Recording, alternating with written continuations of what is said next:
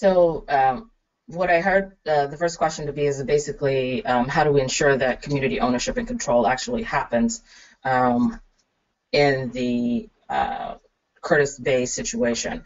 Um, the the the short answer for me is making sure that there are real community-based organizations that have organized themselves, that have engaged in a campaign, which they have, and have that has enabled them to have the social and political power to push for their demands.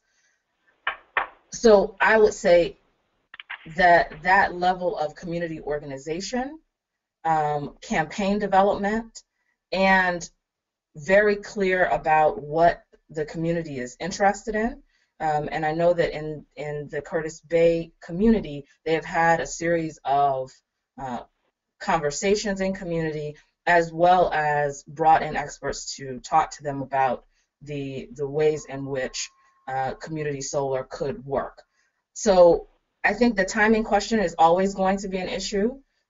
Clearly, most communities are out resourced by corporate interests who have very significant lobbies in Maryland as well.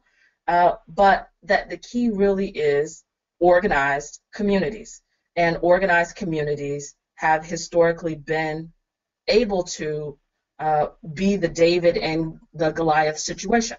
And I think that several Baltimore communities are well positioned to be able to do that, and lots of folks are supporting the Curtis Bay redevelopment of their site. Echoing what Dorcas said, that you can't really race against capital. A big fast machine is going to outrun the fastest runner. So if we're going to make sure the grassroots communities remain at the table, that's a political issue that's going to have to come out of the political power of those communities, demanding that the local governments set up conditions by which they can be at the table at the appropriate time. If the simple question is who can do it fastest, it will be whoever has the biggest pile of money. But that can't be allowed to be the question. And what keeps that from being the question is the political organization of the community fighting for their place at that table and holding off. I mean, people here know what protective tariffs were and why they existed. So we have to, in a similar kind of way, have local government protecting these spaces so that we can build and develop in. It's only the right thing to do.